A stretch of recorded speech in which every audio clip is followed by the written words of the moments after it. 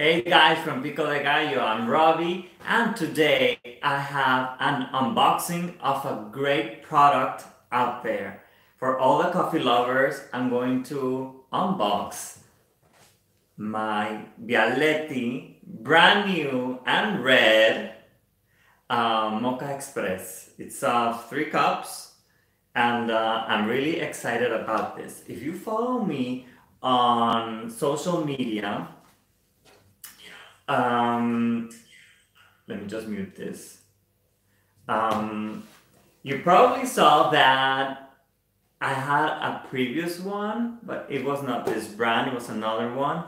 And it kind of melted because I left it on the stove because I wanted it to actually dry out because I was going to travel and I was packing my stuff, right? So I forgot it, and I have always said to my friends or family members or people that use the machine, like, do not put it like in the center of the stove because it has this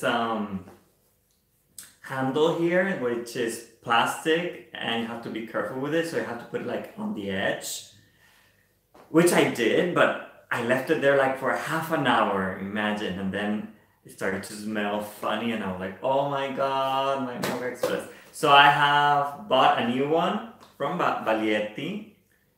I said Bialetti. I don't know what I said. Bialetti. So this is the Italian one, the number one and the original one. So let's unbox together, okay? So I just got it today at work, and I just brought it home, and I haven't opened it, okay? So it says here since 1919. So imagine 100 years. We're in 2019 now. So that's good, huh? 3 cups, and the color is red. Let's see, what does it say here? Where's the English version? So I can read it to you. It says, the Italian coffee excellence. In 1933, Alfonso Bialetti, with his invention of Moka Express, transformed the art of preparing coffee into an exclusive Italian ritual with a scent of home.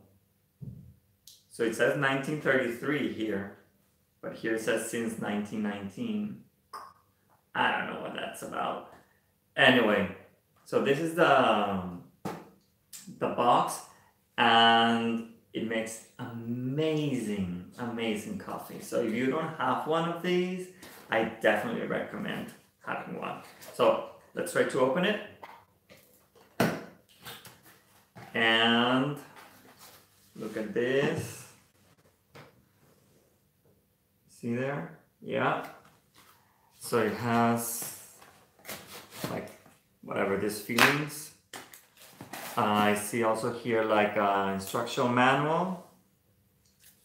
Here you go. We will go over it. And here is what we're looking for. That's it. Nothing else. Oh my god, look at this. It's so cute. I already see the red color in it. Look at that. Wow, it looks amazing, doesn't it? Look at that. I love it. Look at the color, the structure. Let's see the inside. Oh, it has something there. We'll see what it is. Look at that. You see, it's like a mirror inside, isn't it? It's amazing. Amazing. I just love it. Just love it. It says, what does it say here? Italian quality and design, it says here. All right, let me see what this is about. What does it say? It has in a lot of languages. Where's the English one? It says, unlike the standard unpainted aluminum mochas, yeah, but normally they're like this color, and this one is red. So I don't know if there's something special about it.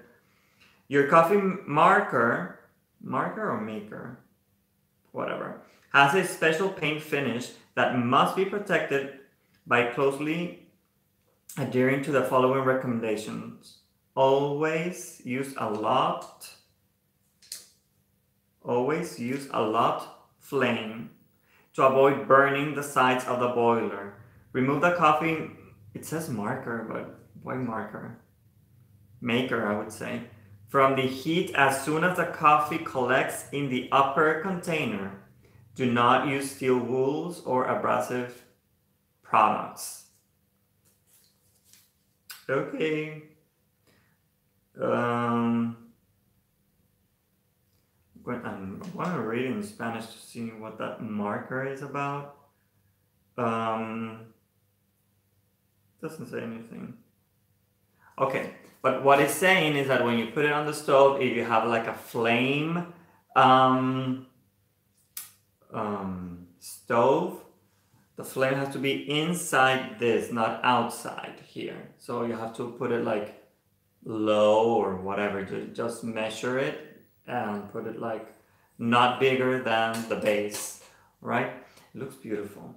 I love this Italian guy there. Do you see it with the mustache? It's really funny, huh? So let's open this.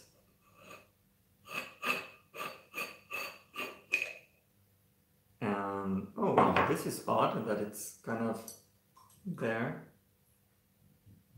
Okay, so this is where you put your coffee. The water reservoir here until the safety valve here.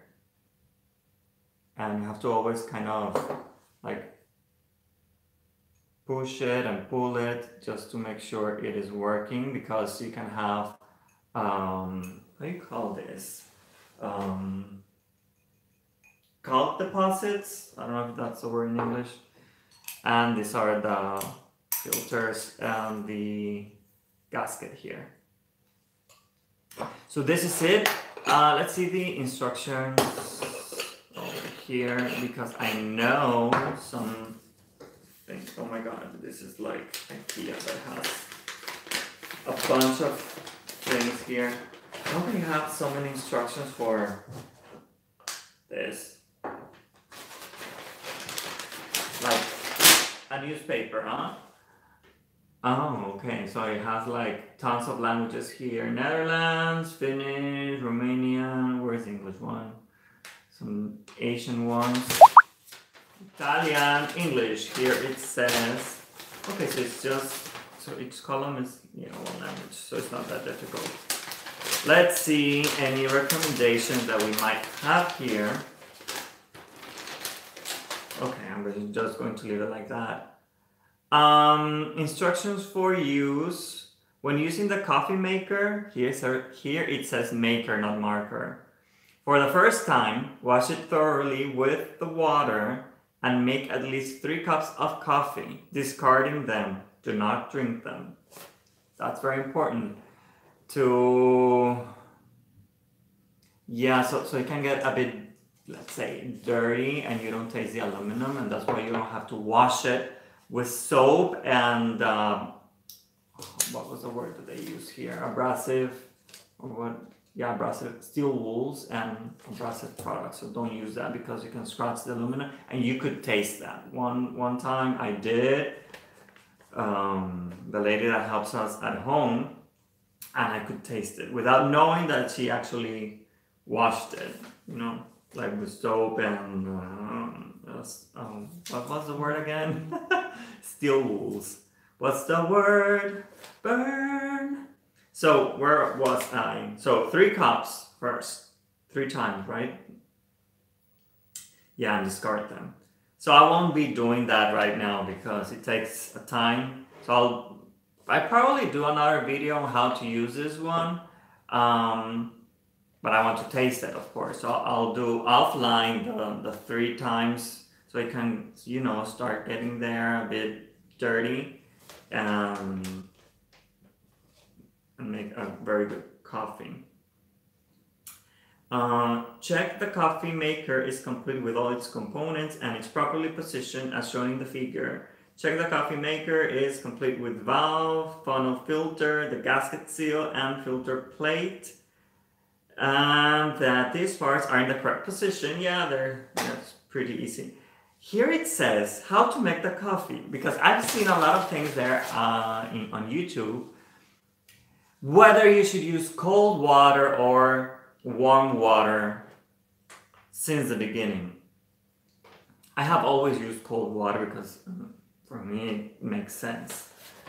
But there's some videos over there on YouTube that says like use a hot water or warm water so you don't burn the coffee, that it's not there on the stove, you know, with excessive heat.